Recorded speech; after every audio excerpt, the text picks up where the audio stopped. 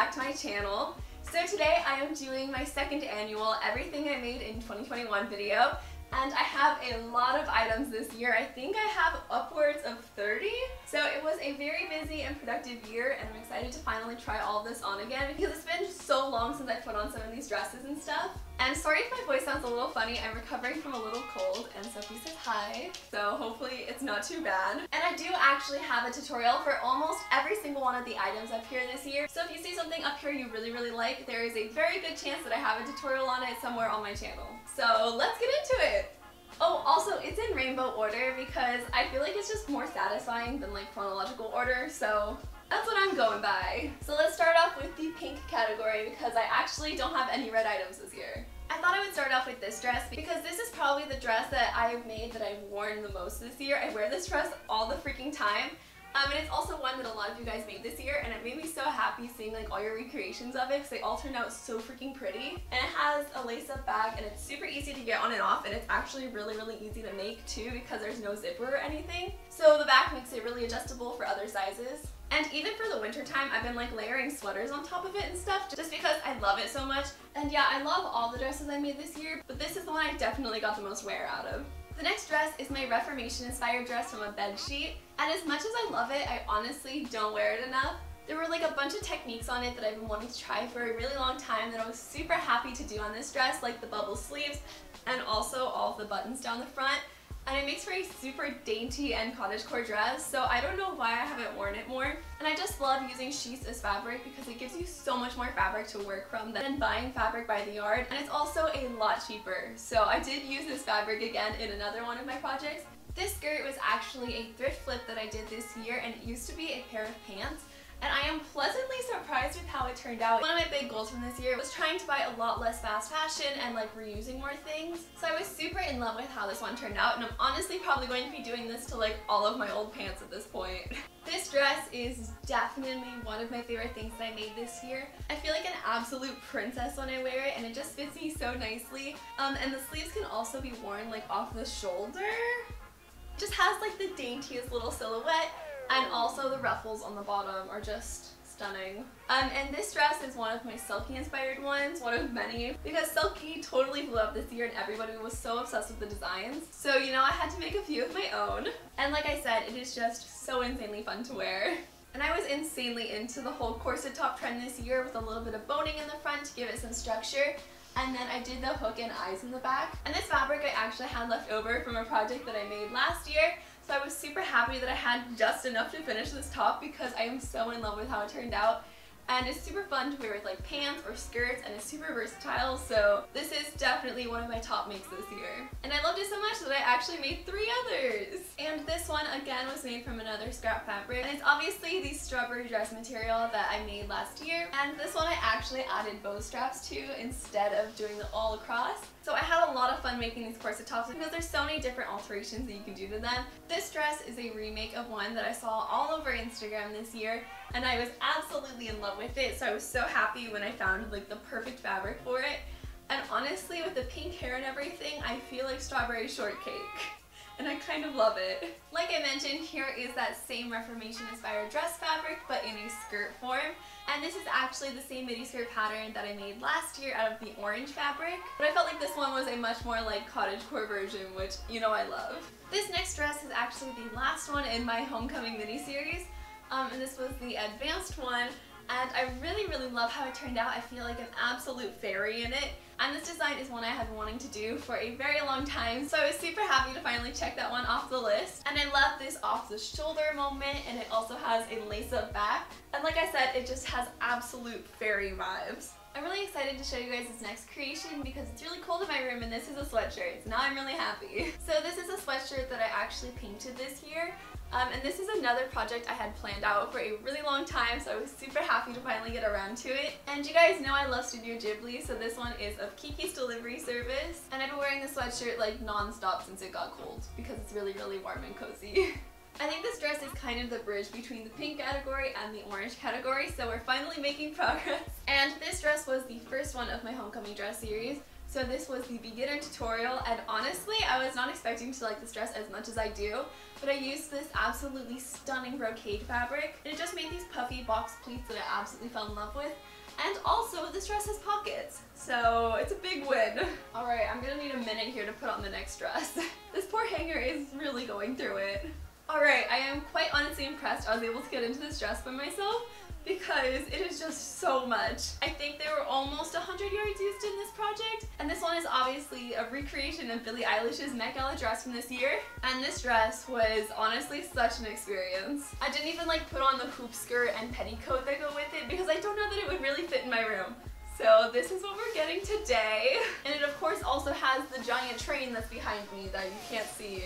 And I have not put on this dress since I filmed it. It's just been sitting on the floor of my closet because I honestly don't know what to do with it anymore. But it honestly turned out better than I imagined. I think it's really, really close to the original, and it fits me super, super well. But the bodice does have to be very tight to hold this all up. Alright, well this is the second version of the puff dress that I made this year. And this is the shorter version, and I ended up making this dress because I ordered this fabric for my prom dress series, and it was way more orange than I intended it to be, and I was just not into it at the time. So I put it aside for a different project, and it ended up just being the perfect amount of fabric for another puff dress. So I just made another one. Well, this is yet another corset top, and this one I actually made after I released the pattern because I was really excited about it. And instead of doing the same hook and eye in the back, I did a lace up this time. This is a top that I made, and somehow the only yellow thing that I made this year. But I think this was actually the first thing that I made at the very beginning of the year. And I think it's really cute. I did a whole bunch of piping on this with this silk fabric. These shorts I made as part of my Halloween costume this year, and me and my brother went as Wirt and Greg, and my little brother was Jason Thunderburger the Frog from Over the Garden Wall. And yeah, I just feel like a little lad when I wear these. That's pretty much all I have to say about them. Alright, so for this one, this top I made, and also I threw on this hat with it because I didn't want to do like the hat by itself because I just feel like this makes more sense. This top was a really easy one that I made, but I think it's a really cute design. And then this hat is also reversible, so I think it's really cute both ways. And also on the green side, I didn't include it on the tutorial, but I made little frog eyes and I turned it into a frog hat. So I really love both of these pieces a lot. These I think were the first pants that I made this year.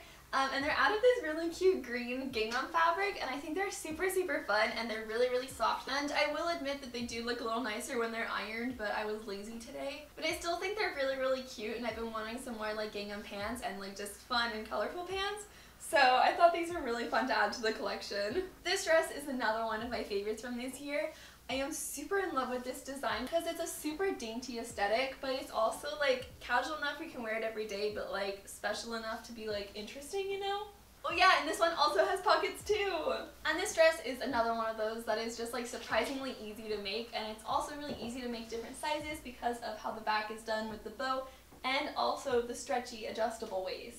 This dress was the first one of my prom dress series this year, and this is the beginner friendly dress. And this is another one of those that is insanely easy to make, but I think it is just so elegant and stunning, and the back is again another showstopper. And it also has pockets!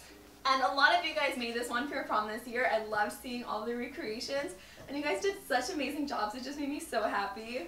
This was my last make of the year, and this is a remake of the dress that Anya Taylor-Joy wore to the Golden Globes this year. And somebody suggested this a long time ago, but I finally got around to it, and it was such a fun project. I'm kind of in love with this whole cape moment. I've never made a dress this fitted, but I was actually really into it. And this dress is so sparkly that I have legit had sparkles all over my house for the past month. Like, I just find them in completely random spots. Like, it's bad, but I think it was worth it. You guys know I am a huge overall fan, so I was really in love with this pair that I made. They're a super classic blue denim pair, and it was also my first time doing the really classic overall clasps on the top, and they were actually a lot easier than I was expecting them to be, and the fit on these just fit me perfectly. This dress was the last one in my prom dress series from this year, and it took me so freaking long to finish because of all of the appliques on it, but I think that the effect turned out really, really beautifully, and I'm honestly really happy with the finished product. I always like those kind of like corset details on these kinds of dresses, and also the slit is really pretty to me. Not gonna lie, when I first finished this dress I was honestly kind of disappointed because it didn't turn out the exact way that I envisioned, But once I kind of got over that, I actually really fell in love with it. And this was my overall dress, and it was meant to like not really be overalls, but the tension didn't really totally work out right on the sides, so this is what it is now. But I actually really love it, and I've been wearing it a lot too. And this dress is also kind of the one that made me start liking longer dresses on me, because before I would only ever wear short dresses, but I've actually been super into this like kind of style this year. This here is the second dress in my homecoming dress series, and this was like the intermediate level, and I think it's a really elegant design, and the fabric I used also had this really cute trim on it that I was able to use around the neckline and also for the bottom hem. This top was another thrift flip that I did this year. And this top actually used to be a really long skirt that I got from a friend. And this fabric has like the prettiest shimmer to it. And I think that this top is just really elegant, and I really need to wear it more because I feel really cool when I wear it. And then also it has a little tie in the back, because if you guys haven't realized yet, I really like having open backs.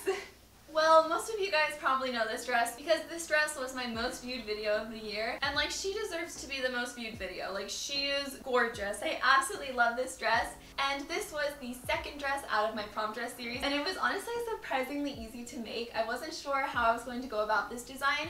And this fabric is another one that used to be a bed sheet. And this dress also has pockets because you guys know I love pockets. Oh, and also I think that there's going to be a pattern of this dress pretty soon on my website, so keep an eye out. And we are finally on to the purple category. And this dress was a recreation of one that was all over Pinterest this year. I honestly don't even remember what the brand was, but like every Instagram girl was wearing it. And I made mine out of this really pretty purple rayon fabric that I had saved for a while in my fabric box, so I was really happy to put it to good use. This top is a fairly simple one that I made this year, and I saw this one going around for a while too. And I honestly thought I was going to wear it a lot more than I have. I think maybe the cut isn't my favorite on me, but I still think that overall it's a really cute design. And I do actually think that it's pretty cute now that I'm trying it back on again, so maybe I'll try to wear it more this year. I honestly wasn't really sure if this dress should go in the pink category or the purple category, but because the pink one is so big, I decided to put it with the purples. And this is another beginner-friendly dress. And I usually don't like empire waist, so I was trying something a bit new with this one. And I actually have been wearing this one a lot too. And it's just another one of those that's like really simple, but the payoff is really good. This dress is my little black dress that I made for the holidays. And I usually don't do this style of dress where it's just one panel all the way down. And I also don't usually work with black, as you can probably tell. But I was super happy with how this dress turned out.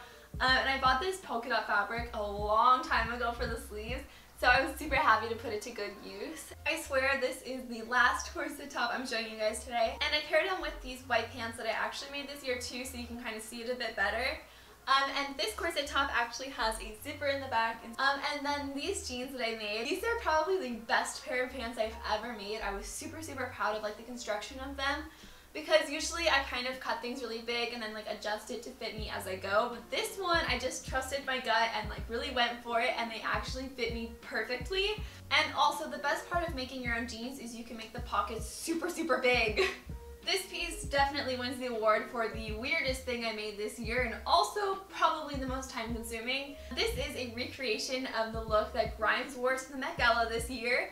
And it is absolutely insane, but I kind of love it. I dyed these pieces myself to get this nice ombre, and then I also hand cut every single one of these pieces on the bodice here and glued it on. But like honestly, pretty proud of it. But like I really have to like start thinking about like some of the things I make before I make them, because I don't know why I decided this was a good idea.